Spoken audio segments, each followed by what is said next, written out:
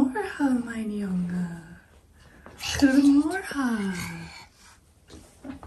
I cut his hair last night and I did not do that good of a job, but I'm getting better. Yeah? Yeah, why don't you give a kiss? Kiss to doggy. No, okay. That's okay. All right, let's get up.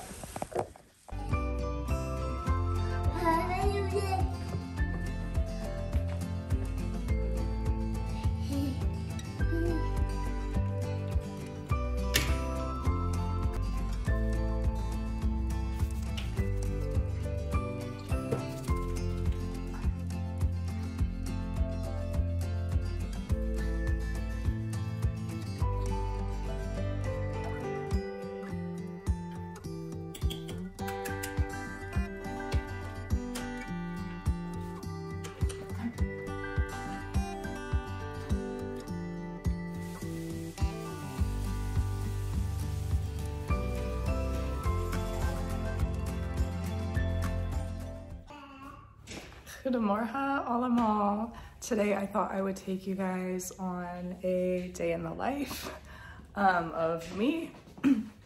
First of all, I think it's really hard for me to imagine why anybody would care what I do all day.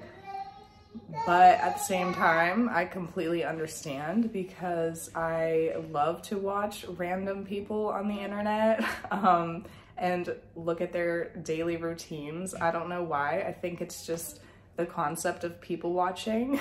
So yeah, I watch like really random people in the Siberian wilderness living in a cabin, and I just find it so interesting. Basically, my morning already, I went on a 5-kilometer jog, and then I came home and made some green juice. No, I'm just kidding.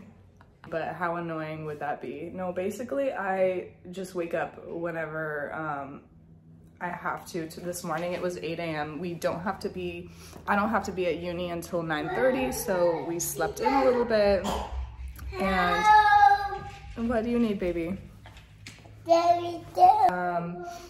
Jack's eating right now, and I am, you might wonder why I'm not eating. Basically, I have to take my thyroid medication in the morning, and it needs to be on an empty stomach for 45 minutes, which is honestly sometimes annoying, especially when I just want like a coffee. But that's my life, and that's gonna be my life forever. So that's why I usually don't eat in the morning, but then I'm like starving at 10 a.m. So I usually pack myself something like a Smeerkaas sandwich to get myself through the morning. And I do not recommend doing that. Smeerkaas is so delicious. My house arts told me that I need to eat less Smeerkaas, and that was clearly an attack on my lifestyle. Packing my backpack. All I really need is my laptop and then to refill my water bottle. I feel like every single Dutch person has this brand backpack. Okay, ready to go. Okay, dropped Jack off and I am on my way to, it's actually not a lecture, it's like a meeting with my work group. So this is, I've actually never been in this building. It's a Friday, so there's like no one here. Usually, and I'll show you later, you can definitely see like around lunchtime and stuff how, you know, overcrowded the university is. If it's raining outside, it's really hard to get a seat inside.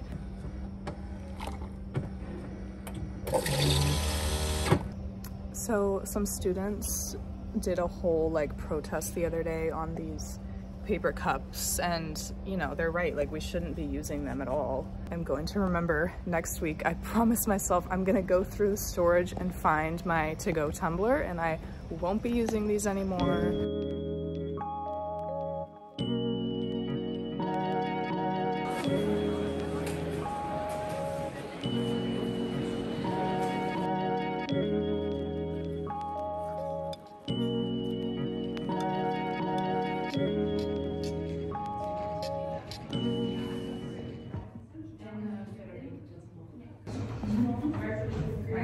Okay, so I got to lecture a little bit early. I'm just gonna work on some internship applications. I think this lecture's on, let's see, health system performance frameworks. So yeah, that'll be 2 hours. Right now, I'm just working on a project on online learning conditions, mental health for adolescents in Ukraine. So I'm making an Excel spreadsheet on that. And yeah, I'll check in a little while. This is the NU building. It was recently built. Obviously, as you can see, it's beautiful.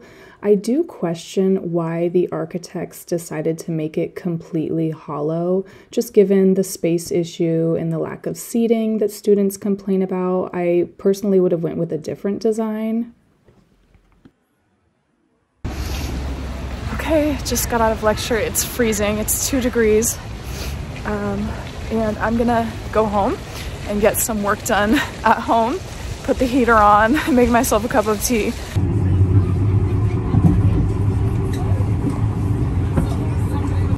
Okay, just went to Holland Hall, picked up some beverages. It's my classmate's birthday tonight, so we are gonna go out. I don't go out a lot, but wanted to get something for her. Okay, just got ready. I'm gonna go to dinner with my husband. We're gonna go get Chinese food at this place called Amber Garden in Amstelveen. It's probably one of the best restaurants I've ever been to. I would highly recommend it. If you've never had like upper scale Chinese food, it's life-changing. So yeah, check it out. It's pretty expensive, so just go for a special occasion like we are.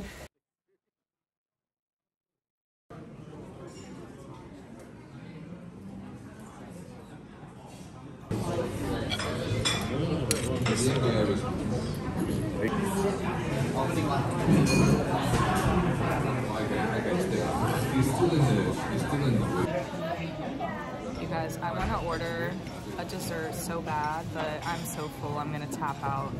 So I guess this is where I'll close out the vlog. Lagos, fruit en we gaan verlengen. En de Argentijnen hier in de Wow, this is one of the most exciting soccer matches I've ever watched. Hey guys, I just wanted to update you on how I'm doing and what I've been up to the last few months.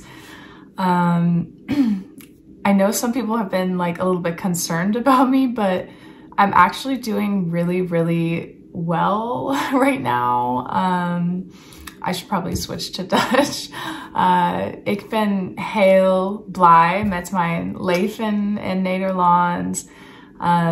Mijn zoon is ook heel erg blij met de kinderopvang. En ik vind universiteit heel leuk. In general, things are just really positive right now for me and my family. I really, really am enjoying uni, and honestly, my son is so happy and just thriving. I cannot say enough good things about the daycares in this country. His teachers are literally wonderful. Every day they do a new fun, activity for the kids. They were painting yesterday, and cinder class came also recently, and he's just enjoying it so much. And yeah, I'm just really, really happy right now. And I realized that I didn't even tell you guys what I'm going to school for. Yeah, so my degree that I'm working on right now, it's a master's in global health research. So this is something that actually I wanted to always pursue. I always had aspirations of, doing research and doing humanitarian stuff, helping patients on a larger scale. So this is kind of a dream come true for me that I'm able to get this degree. Yeah, so the whole idea of the program and what we discuss a lot about is how to basically reduce health disparities on a global scale, but how to do that in an ethical way, and basically moving into a whole new way that we're doing research. And you know, especially when you are coming from the global north, a high income country, and you're going into the global south, maybe in a low middle income country, and you are, you know, doing research, or especially a lot of these nonprofits, they will advertise volunteers and people will go in, and it's almost like this special kind of tourism that is really, it's not helping, but people want that experience, but it's not about you. And so that's kind of what the whole program is about, and basically how to do research. It's about 30 of us in the program. I would say like 1/3 Dutch probably. And we're all pretty close.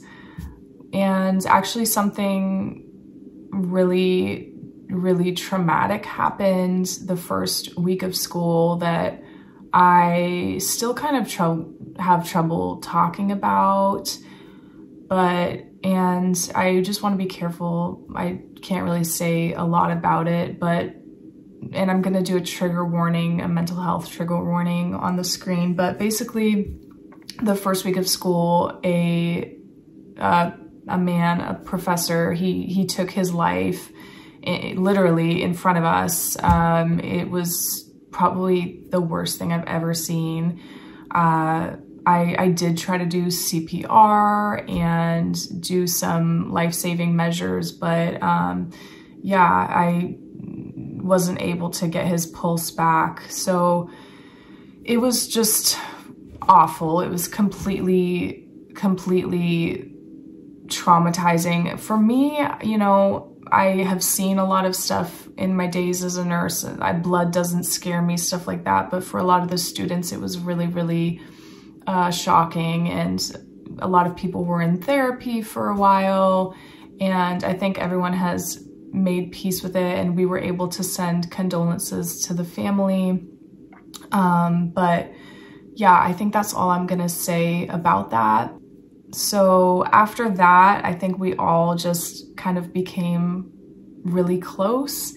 And yeah, I really like my classmates. I think I'm one of the older ones. So at the age of 28, all these youngsters, these 22, 23-year-olds, but they're so mature for their age. So a few things about a Dutch university as an immigrant coming in that I have found really surprising. One is the grading system in general. So it's out of 10, and I think it's really strange because no one gets a 10, no one hardly ever gets a 9, and most people generally score a 6 or 7 on a course or an exam.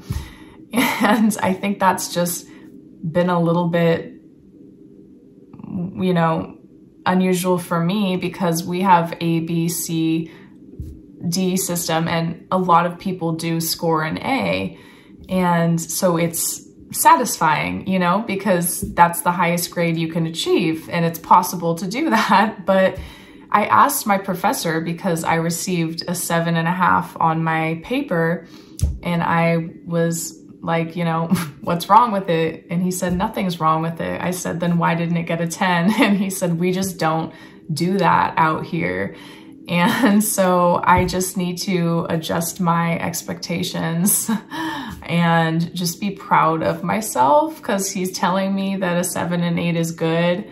So, but yeah, I think it just goes back to that Dutch culture of just be normal, you know, like it's not very, very praised to exceed and to just go that extra mile. And why would you even want to be perfect? Nothing is perfect. So why are we going to give out 10s?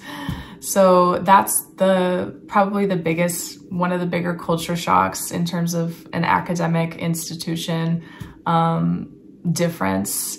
And also, actually, what was more shocking for me is that you, in Dutch unis and actually a lot of European unis, you are allowed to retake an exam. So that has been wild for me because I almost didn't even believe them. My classmates, they were like, yeah, if you fail, you just retake it. It's not a big deal. And for me, you know, at my uni, if you fail, you fail. And you would have to retake the whole class, and we have semester systems, so you would have to redo a whole another 4 or 5 months and then retake the exam. So no, you don't just get a resit in the States. And my classmates were like, no wonder you guys are so stressed out over there. And yeah, I definitely prefer this system. I think you should have an opportunity, a second chance to show your knowledge, and everybody has a bad day and there's really no reason to stress students out like that. I recall being in nursing school and there was a lot of students, oh my gosh, I mean, girls literally throwing up before exams because they knew that if they failed that exam, they would never be a nurse. Exams out here, exam weeks are like so stress-free for me now because in the back of my mind, I'm thinking I can just take it again if I have to. Obviously, I don't want to do that, but it takes a lot of pressure off me. So yeah, and what else? I mentioned already, the unis, everyone knows, are really crowded. Our exams, they actually rent out the convention center for a lot of our exams because there's not enough rooms. But overall, I'm really happy with, you know, the quality of the education. So in this video, I had mentioned that I went out with my friends last Friday night, and another thing I wanted to discuss was culturally the differences in nightlife and just going out culture. So I think that I had a great time, but I do think that the music is very, very heavily dominated by EDM, techno. I wish that there was a little bit more influence from other cultures. I mean, for me, I listen to hip hop, and they do not play that out here. I kid you not, I cannot find one place to go out dancing with my friends that they play hip hop. That is a little bit disappointing for me, but what makes up for it is I really, really appreciate, as a young woman, being able to go out with my girlfriends and dance with my friends and literally not be hit on by a man every 5 minutes. Like, that is a new, amazing experience. Like, I don't think you understand. If you go out where I'm from in San Francisco, you literally cannot even enjoy your night. Every 5 minutes, a creep comes up. Can I buy you a drink? Yada, yada. It's like, you can't enjoy. So that I really, really appreciate out here. Thank you. Thank you, Dutch men, for not being creepy. I'm gonna try to speed up the rest of this video because this game is so crazy. So Messi got this really, really soft PK, and he didn't really deserve it, but they're going into overtime, so I'm gonna go back out and watch the game. But the next time I talk to you, so I am gonna go home to Cali for a week for the holidays. I've been in Netherlands for 1 year and I have not gone home, so I'm really looking forward to it, to see my family and my niece and everyone. I am not going to bring Jack. Ultimately, it was decided that I'm just going to go by myself for a week, but I don't want to be apart from him for too long, so that's why it's going to be a really short trip. But yeah, I basically just didn't want to do a plane ride with him. I just wasn't keen on doing that. So he's gonna stay at home with my husband, and it'll just be like a little vacation for me. So if you guys want me to vlog that, I can. So yeah, that's kind of been my life in a nutshell the last few months, and I hope you guys are doing well, and happy holidays. Yeah, good night, you guys. Dag.